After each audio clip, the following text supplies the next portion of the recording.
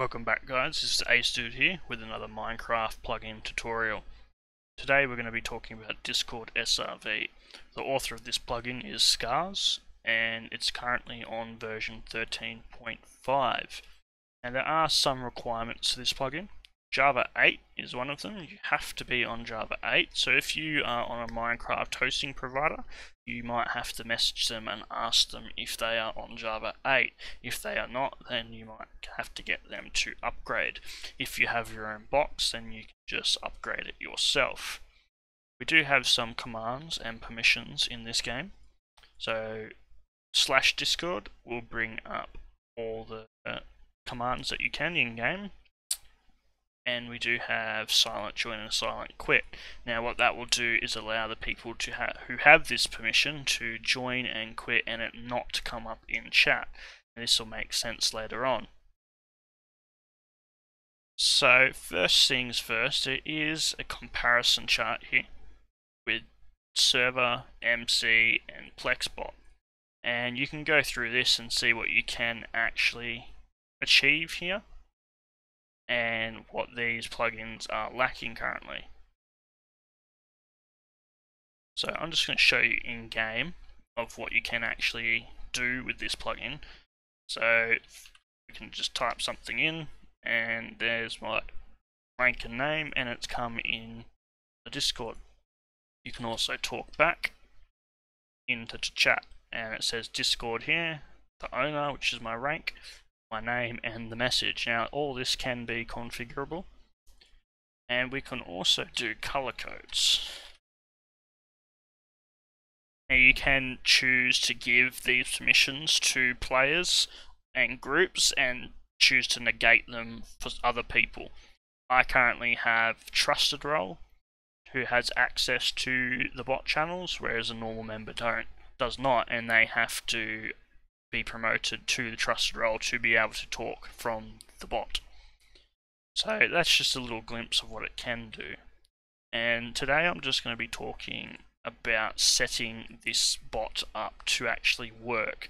As for the permissions from the config and the messages YML, Scarsz himself will be recording and going through every single option and walking you through what every single option does. So first of all, we are going to click on the new application. Now the name is just the bot that will come up in the game under here, be a bot like this. So we're just going to call ours Super.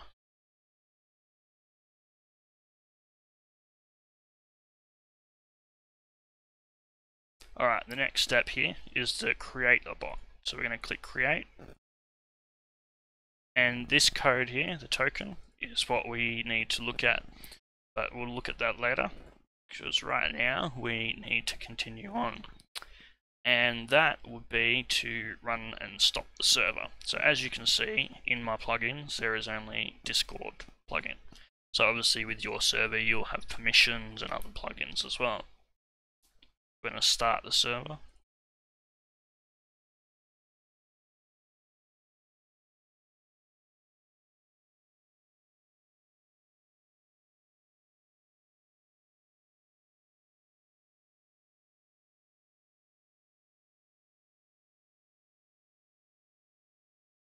Now it has failed because we have not set it up. So we're going to shut it down now. And go back into plugins. There will be a config and a messages file. So we're only going to be looking at these first three here, because that's what's important to get everything up and running. So as you can see, we need to paste the token from the application page. Now that is this token here. This token is a private token. You won't want to give this out to anyone, so keep that between yourselves and whoever is setting up the Discord bot if you have someone setting it up for you. The next thing will be channels and the console channel. Now I've already made a Discord here and I have two different channels here. So before we do anything, you want to create a role for the bot and you want to give it admin access. That gives it access to everything. Just makes it a bit easier for later on in life.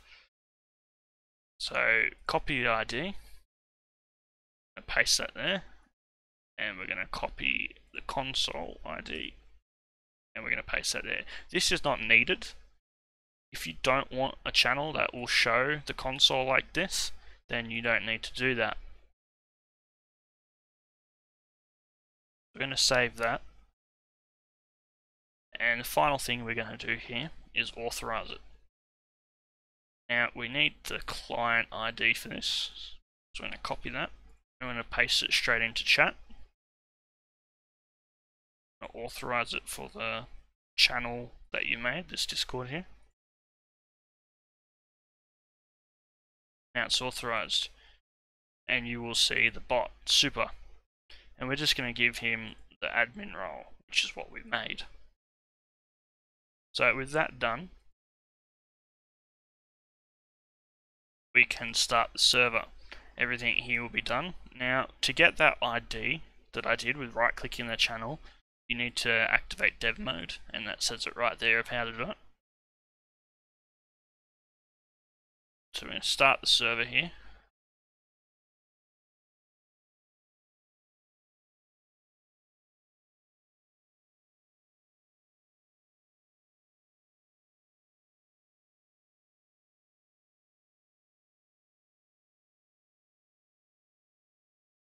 And as you can see, the server has started. And here's the console messages that are now showing up. Now this part here, it's not working because I do not have a permissions plugin set up on the server. And I'm in a square. Okay, so as you can see, I've joined the game, and it has come up that I've joined the server. Type in game, it's come up on the bot, and I can type back, and it's come up on the game. So with all these, you can configure, as I said, with the messages file.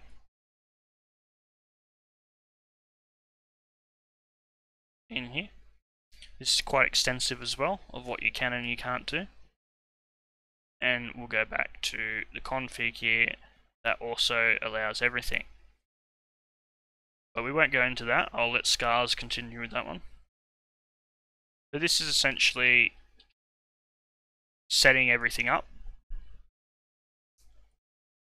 Can op myself.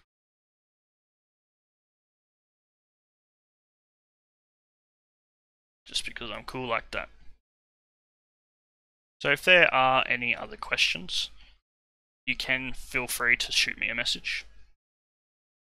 I will answer, and there's also a support channel for Discord SRV. This is it here. And there are a lot of channels, there are a lot of people in here that can help. We've got like reviewers, me, I'm at the top because I'm awesome, and so on and so forth.